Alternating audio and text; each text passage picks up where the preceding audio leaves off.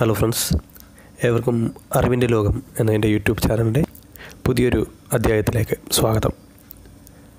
നമ്മൾ ഡിസ്കസ് ചെയ്തുകൊണ്ടിരിക്കുന്നത് RRB exam, lab assistant exam എന്നിവയ്ക്ക് വേണ്ടിയുള്ള പ്രിപ്പറേഷനാണ് ഈ ചാനലിലൂടെ ഇപ്പോൾ നമ്മൾ ഡിസ്കസ് ചെയ്തുകൊണ്ടിരിക്കുന്നത്. അതിൻ്റെ 16 ക്ലാസ്സുകൾ ഞാൻ ഓൾറെഡി തന്നു കഴിഞ്ഞു. 17ാമത്തെ ക്ലാസ്സാണ് ഇന്ന് ഞാൻ നിങ്ങൾക്ക് നൽകുന്നത്. കഴിഞ്ഞ ക്ലാസ്സിലെ നോട്ട്സ് കിട്ടാത്തവർ ഈ വീഡിയോയുടെ താഴെ ഡിസ്ക്രിപ്ഷൻ ബോക്സിൽ അതിൻ്റെ ലിങ്കുകൾ കൊടുക്കുന്നുണ്ട്. അതുപയോഗിച്ച് നിങ്ങൾക്ക് ആ നോട്ട്സ് കേൾക്കാവുന്നതാണ്.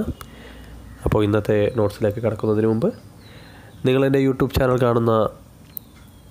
ആദ്യമായിട്ട് കാണുന്ന ഒരു ഉദ്യോഗാർത്ഥിയാണെങ്കിൽ ചാനൽ സബ്സ്ക്രൈബ് ചെയ്യുക. സബ്സ്ക്രൈബ് ബട്ടൻ്റെ സൈഡിലുള്ള ബെല്ലൈക്കനിൽ ക്ലിക്ക് ചെയ്യുകയാണെങ്കിൽ ഞാനിടുന്ന നോട്ട്സിൻ്റെ എല്ലാം നോട്ടിഫിക്കേഷൻ ഞാൻ ആ നോട്ട്സ് അപ്ലോഡ് ചെയ്യുന്ന ആ സമയത്ത് തന്നെ നിങ്ങൾക്ക് ലഭിക്കുന്നതാണ്. അപ്പോൾ നമുക്ക് ഇന്നത്തെ നോട്ട്സിലേക്ക് കടക്കാം. ശ്രദ്ധയോടെ കേൾക്കുന്ന സമയത്ത് ഹെഡ്ഫോൺ യൂസ് ചെയ്യുകയാണെങ്കിൽ കൂടുതൽ നന്നായിരിക്കും. ഒന്നാമത്തെ ക്വസ്റ്റ്യൻ, അമേരിക്കൻ പ്രസിഡൻ്റായിരുന്ന എബ്രഹാം ലിങ്കൻ്റെ സ്മാരകം നാഷണൽ മാൾ ആണ്. അമേരിക്കൻ പ്രസിഡൻ്റായിരുന്ന എബ്രഹാം ലിങ്കൻ്റെ സ്മാരകം നാഷണൽ മാൾ. ലിയോ ടോൾസ്റ്റോയിയുടെ ഭവനം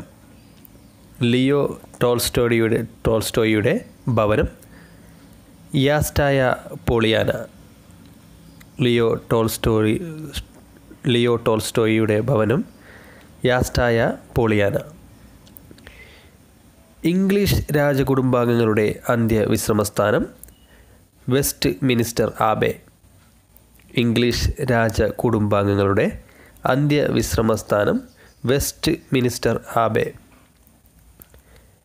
കാറൽ മാർക്സിൻ്റെ അന്ത്യവിശ്രമസ്ഥാനം ഹൈഗേറ്റ് സെമിത്തേരി. കാറൽ മാർക്സിൻ്റെ അന്ത്യവിശ്രമസ്ഥാനം ഹൈഗേറ്റ് സെമിത്തേരി. ലണ്ടനിലാണ് ഹൈഗേറ്റ് സെമിത്തേരി. ഇന്ത്യയിൽ നിന്നുള്ള ആദ്യകാല കുടിയേറ്റ തൊഴിലാളികളുടെ സ്മരണയ്ക്കായി മൗറീഷ്യസിൽ നിർമ്മിച്ചിരിക്കുന്ന സ്മാരകമാണ് അപ്രവാസി ഘട്ട്. ഇന്ത്യയിൽ നിന്നുള്ള ആദ്യകാല കുടിയേറ്റ തൊഴിലാളികളുടെ സ്മരണയ്ക്കായി മൗറീഷ്യസിൽ നിർമ്മിച്ചിരിക്കുന്ന സ്മാരകമാണ് അപ്രവാസി ഘട്ട്. ദേശീയ യുവജന ദിനം എന്നാണ്. ദേശീയ യുവജന ദിനം ജനുവരി 12 ഏതാണ്? ജനുവരി 12 ദേശീയ യുവജന ദിനം. ലോക യുവജന ദിനം ഓഗസ്റ്റ് 12 ലോക യുവജന ദിനം ഓഗസ്റ്റ് 12 തെറ്റിപ്പോകരുത്. ദേശീയ യുവജന ദിനം ജനുവരി 12 ലോക യുവജന ദിനം ഓഗസ്റ്റ് 12 ലോക അധ്യാപക ദിനം ഒക്ടോബർ 5 ലോക അധ്യാപക ദിനം ഒക്ടോബർ 5 ദേശീയ അധ്യാപക ദിനം സെപ്റ്റംബർ 5 ലോക അധ്യാപക ദിനം ഒക്ടോബർ 5 ദേശീയ അധ്യാപക ദിനം സെപ്റ്റംബർ 5 അന്തർദേശീയ ശിശുദിനം ജൂൺ 1 അന്തർദേശീയ ശിശുദിനം ജൂൺ 1. ഇന്ത്യൻ വിവര സാങ്കേതിക വിദ്യയുടെ പിതാവ് എന്ന പ്രധാനമന്ത്രി ആരാണ്? ഇന്ത്യൻ വിവര സാങ്കേതിക വിദ്യയുടെ പിതാവ് എന്ന് അറിയപ്പെടുന്ന രാജീവ് ഗാന്ധിയാണ് ഇന്ത്യൻ വിവര സാങ്കേതിക വിദ്യയുടെ പിതാവ് എന്നറിയപ്പെടുന്ന പ്രധാനമന്ത്രി. പാർലമെൻറ്റിനെ അഭിസംബോധന ചെയ്യാതിരുന്ന ഇന്ത്യൻ പ്രധാനമന്ത്രി ആരാണ്? പാർലമെൻറ്റിനെ അഭിസംബോധന ചെയ്യാതിരുന്ന ഇന്ത്യൻ പ്രധാനമന്ത്രി ചരൺ സിംഗ് ആണ്. ആരാണ്? ചരൺ സിംഗ്. പഞ്ചശീല തത്വങ്ങളിൽ ഒപ്പുവെച്ച ഇന്ത്യൻ പ്രധാനമന്ത്രിയാണ് ജവഹർലാൽ നെഹ്റു. പഞ്ചശീല തത്വങ്ങളിൽ ഒപ്പുവെച്ച ഇന്ത്യൻ പ്രധാനമന്ത്രി ജവഹർലാൽ നെഹ്റു. 1975 അടിയന്തരാവസ്ഥ കാലഘട്ടത്തിലെ ഇന്ത്യൻ പ്രധാനമന്ത്രി ഇന്ദിരാഗാന്ധിയാണ്. 1975 അടിയന്തരാവസ്ഥ കാലഘട്ടത്തിലെ ഇന്ത്യൻ പ്രധാനമന്ത്രി ഇന്ദിരാഗാന്ധി. തുല്യരിൽ ഒന്നാമൻ എന്ന് വിശേഷിപ്പിക്കുന്നത് പ്രധാനമന്ത്രിയെയാണ്. തുല്യരിൽ ഒന്നാമൻ എന്ന് വിശേഷിപ്പിക്കുന്നത് പ്രധാനമന്ത്രിയെയാണ്. മൂലകങ്ങളെ ലോഹങ്ങൾ, അലോഹങ്ങൾ, ഉപലോഹങ്ങൾ എന്നിങ്ങനെ 3 തരംതിരിച്ചത് ആരാണ്? മൂലകങ്ങളെ ലോഹങ്ങൾ, അലോഹങ്ങൾ, ഉപലോഹങ്ങൾ എന്നിങ്ങനെ 3 തരംതിരിച്ചത് ലാവോസിയയാണ്. ആരാണ്? ലാവോസിയ. ആധുനിക രസതന്ത്രത്തിൻ്റെ പിതാവ് എന്നറിയപ്പെടുന്നത് ജോസഫ് പ്രീസ്റ്റ്ലി. ആധുനിക രസതന്ത്രത്തിൻ്റെ പിതാവ് എന്നറിയപ്പെടുന്നത് ജോസഫ് പ്രീസ്റ്റ്ലി. ആവർത്തന പട്ടിക കണ്ടുപിടിച്ച ശാസ്ത്രജ്ഞൻ ദിമിത്രി മെൻഡലീവ്. ആവർത്തന പട്ടിക കണ്ടുപിടിച്ച ശാസ്ത്രജ്ഞൻ ദിമിത്രി മെൻഡലീവ്. അറ്റോമിക നമ്പറിൻ്റെ അടിസ്ഥാനത്തിൽ മൂലകങ്ങളെ ക്രമീകരിച്ചുകൊണ്ടുള്ള ആധുനിക ആവർത്തന പട്ടിക രൂപം നൽകിയത് മോസ്ലിയാണ്. അറ്റോമിക നമ്പറിൻ്റെ അടിസ്ഥാനത്തിൽ മൂലകങ്ങളെ ക്രമീകരിച്ചുകൊണ്ടുള്ള ആധുനിക ആവർത്തനിക പട്ടിക രൂപം നൽകിയത് Moseley. Father of soda pop എന്നറിയപ്പെടുന്ന ശാസ്ത്രജ്ഞൻ Joseph Priestley. Father of soda pop എന്നറിയപ്പെടുന്ന ശാസ്ത്രജ്ഞനാണ് ജോസഫ് പ്രീസ്റ്റ്ലി. സോഡ വെള്ളം നിർമ്മിക്കുവാൻ ഉപയോഗിക്കുന്ന വാതകം കാർബൺ ഡൈ ഓക്സൈഡ്. സോഡ വെള്ളം നിർമ്മിക്കുവാൻ ഉപയോഗിക്കുന്ന വാതകമാണ് carbon dye oxide. Black hole തിയറിയുടെ ഉപജ്ഞാതാവ് ആരാണ്? ബ്ലാക്ക് ഹോൾ തിയറിയുടെ ഉപജ്ഞാതാവ് സ്റ്റീഫൻ ഹോക്കിംഗ്. ബ്ലാക്ക് ഹോൾ തിയറിയുടെ ഉപജ്ഞാതാവ് സ്റ്റീഫൻ ഹോക്കിംഗ്. ഏത് ശാസ്ത്രജ്ഞൻ്റെ വാദമാണ് കോപ്പർനിക്കസിൻ്റെ സൗരയൂഥ സിദ്ധാന്തത്തിലൂടെ തിരുത്തപ്പെട്ടത്? ഏത് ശാസ്ത്രജ്ഞൻ്റെ വാദമാണ് കോപ്പർനിക്കസിൻ്റെ സൗരയൂഥ സിദ്ധാന്തത്തിലൂടെ തിരുത്തപ്പെട്ടത്? ഉത്തരം ടോളമി. ടോളമി. പെൻഡുലം ക്ലോക്ക് നിർമ്മിച്ചത് ഹൈജീൻസ് ആണ്.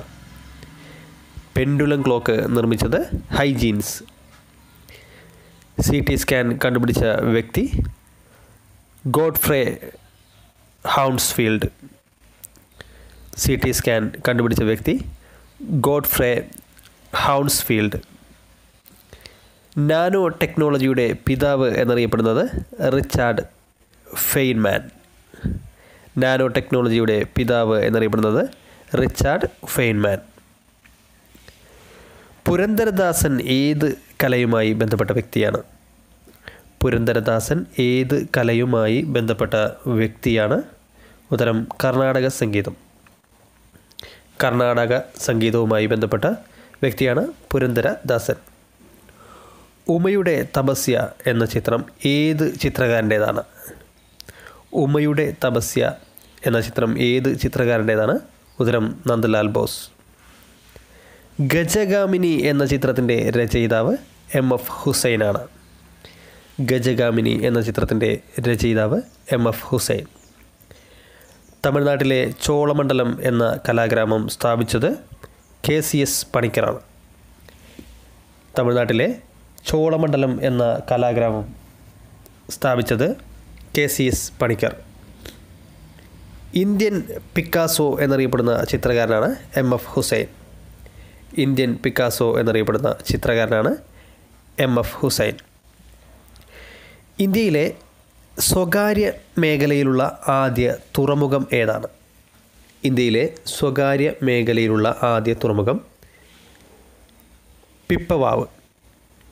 ഇന്ത്യയിലെ സ്വകാര്യ മേഖലയിലുള്ള ആദ്യ തുറമുഖം പിപ്പവാവ്.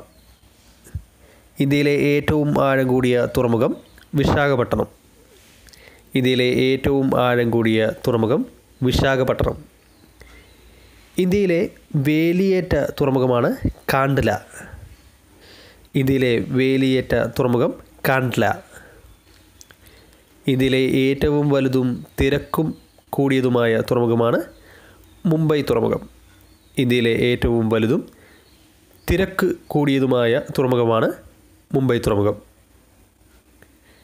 ഇന്ത്യയിലെ ഏറ്റവും പഴക്കം ചെന്ന തുറമുഖമാണ് ചെന്നൈ.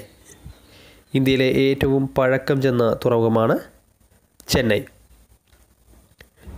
രണ്ടാം പാനിപ്പത്ത് യുദ്ധത്തിൽ 1556 രണ്ടാം പാനിപ്പത്ത് യുദ്ധത്തിൽ അക്ബർ പരാജയപ്പെടുത്തിയത് ആരെയാണ്?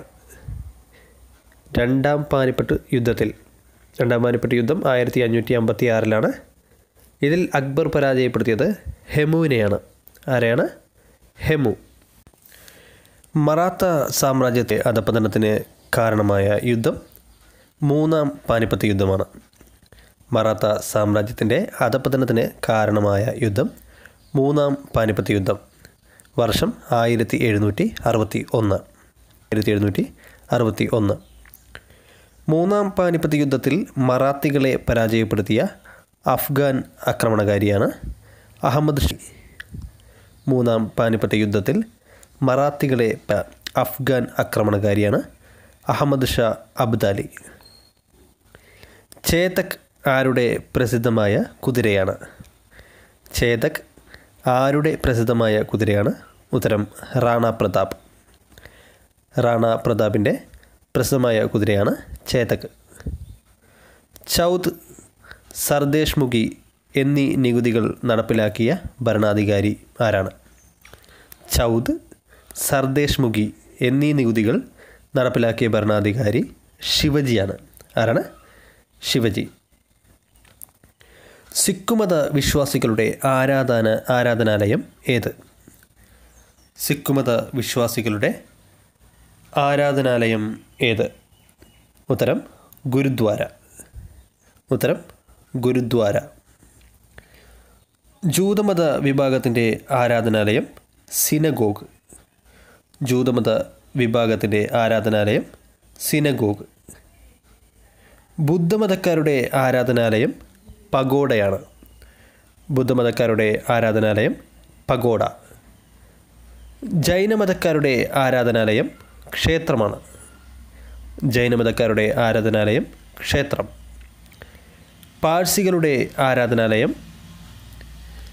Fire temple. പാഴ്സികളുടെ ആരാധനാലയം ഫയർ ടെമ്പിളാണ്. ഫ്രണ്ട്സ്, എല്ലാവർക്കും ഇന്നത്തെ ഈ ക്ലാസ് ഇഷ്ടമായെന്ന് വിചാരിക്കുന്നു.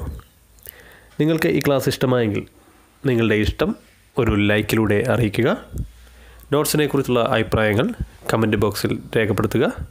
നോട്ട്സിൽ എന്തെങ്കിലും തെറ്റ് വന്നിട്ടുണ്ടെങ്കിൽ അതും കമൻറ്റ് ബോക്സിൽ പറയുക. അങ്ങനെയായാൽ എനിക്കത് റെഫർ ചെയ്തിട്ട് കറക്റ്റ് ആൻസർ കമൻറ്റ് ബോക്സിൽ തന്നെ അപ്ഡേറ്റ് ചെയ്യാവുന്നതാണ്. അപ്പോൾ നോട്ട്സ് കേൾക്കുന്ന സമയത്ത് തന്നെ നിങ്ങൾ കമൻറ്റ് ബോക്സിൽ കൂടി ഒന്ന് നോക്കുക. അപ്പോൾ നിങ്ങൾക്ക് ഈ നോട്ട്സ് ഉപകാരപ്പെട്ടെങ്കിൽ നിങ്ങൾ നിങ്ങളുടെ ഫ്രണ്ട്സിനും ഷെയർ ചെയ്ത് കൊടുക്കുക. ചാനൽ സബ്സ്ക്രൈബ് ചെയ്യാത്ത ആളുകളുണ്ടെങ്കിൽ സബ്സ്ക്രൈബ് ചെയ്യുക. ഇനിയും കൂടുതൽ നോട്ട്സുമായിട്ട് അടുത്ത ക്ലാസ്സിൽ ഞാൻ വരുന്നതാണ്. എല്ലാവർക്കും എല്ലാവിധ ആശംസകളും നേരുന്നു. Thank you.